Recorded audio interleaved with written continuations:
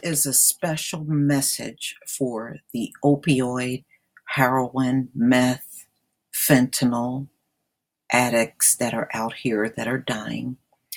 This is an ad from 1986 that they thought was effective for crack addicts.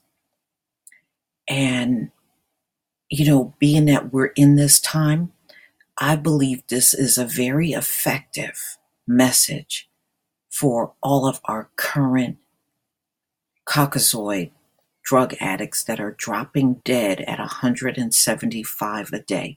I'm showing this because I'm trying to save your life. So let me go ahead and roll this video. Many of you may be thinking, well, drugs don't concern me, but it does concern you. It concerns us all because of the way it tears at our lives and because it's aimed at destroying the brightness and life of the sons and daughters of the United States. For 5 years, I've been traveling across the country, learning and listening, and one of the most hopeful signs I've seen is the building of an essential new awareness of how terrible and threatening drug abuse is to our society. This was one of the main purposes when I started, so of course it makes me happy that that's been accomplished.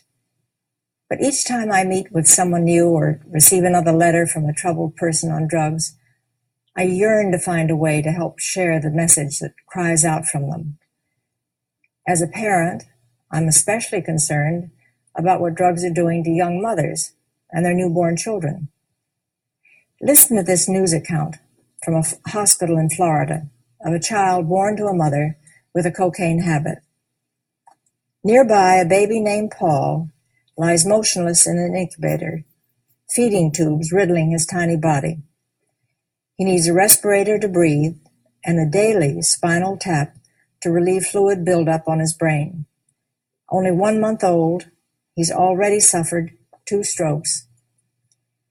Now you can see why drug abuse concerns every one of us, all the American family. Drugs steal away so much. They take and take until finally, every time a drug goes into a child, something else is forced out, like love and hope and trust and confidence. Drugs take away the dream from every child's heart and replace it with a nightmare. And it's time we in America stand up and replace those dreams. Each of us has to put our principles and consciences on the line, whether in social settings or in the workplace, to set forth solid standards and stick to them. There's no moral middle ground. Indifference is not an option. We want you to help us create an outspoken intolerance for drug use. For the sake of our children, I implore each of you to be unyielding and inflexible in your opposition to drugs. Our young people are helping us lead the way. Not long ago in Oakland, California, I was asked by a group of children what to do if they were offered drugs. And I answered, just say no. Soon after that, those children in Oakland formed a Just Say No club. And now there are over 10,000 such clubs all over the country. Well, their participation and their courage in saying no needs our encouragement. We can help by using every opportunity to force the issue of not using drugs to the point of making others uncomfortable, even if it meaning making ourselves unpopular. Our job is never easy because drug criminals are ingenious. They work every day to plot a new and better way to steal our children's lives, just as they've done by developing this new drug, crack. For every door that we close, they open a new door to death. They prosper on our unwillingness to act. So we must be smarter and stronger and tougher than they are. It's up to us to change attitudes and just simply dry up their markets. And finally, to young people watching or listening, I have a very personal message for you. There's a big, wonderful world out there for you. It belongs to you. It's exciting and stimulating and rewarding. Don't cheat yourselves out of this promise. Our country needs you, but it needs you to be clear-eyed and clear-minded.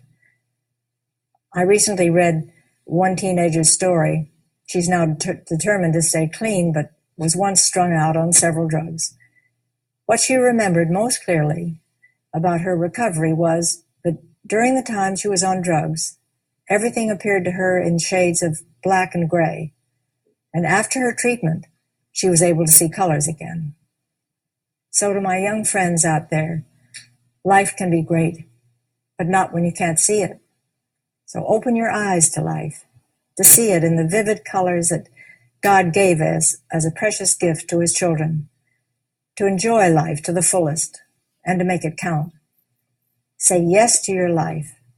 And when it comes to drugs and alcohol, just say no. Yeah, see that, y'all? That's all you got to do. See, this wench here, her husband also took part in the war on black people, which was crack cocaine in the black community. And then these demons turn around and come out with an anti-drug campaign to make it look like they're concerned in doing something. Only a devil would do that. So what I'm saying to you is, if just say no was good enough for the crack cocaine addicts in this country, just say no is the appropriate message for you opioid, heroin, fentanyl, carfentanil, people that are out here. So that's my message to you. I agree with Trump. There should be no new money. Just say no. Please leave your comment and subscribe. And don't forget to hit that notification button. And remember, just say no.